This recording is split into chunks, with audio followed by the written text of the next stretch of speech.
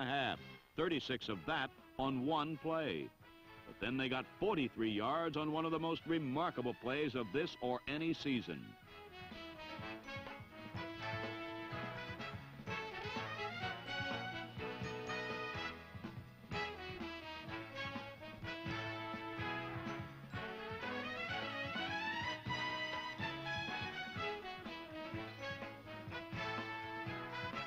No fewer than 9 Steelers missed opportunities to make a tackle on the play.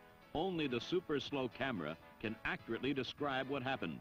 Number 74, Tom Keating, nearly ended the play before it got started. Missed tackle number 1. L.C. Greenwood, Joe Green, and Dwight White collided in their efforts to get to Phipps. Missed tackles 2 through 4.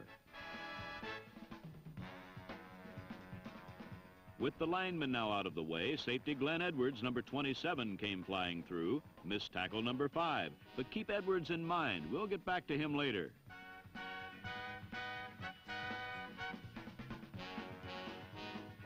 Phipps's pass came to rest in Greg Pruitt's hands, and the fun continued. Missed tackle number 6 was James Thomas.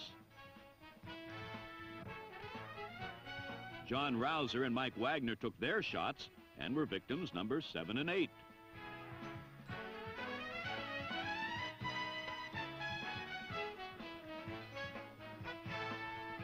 Pruitt made Mel Blunt the 9th victim, but his trip ended when Glenn Edwards, remember him, returned 50 yards downfield and finally ended the play.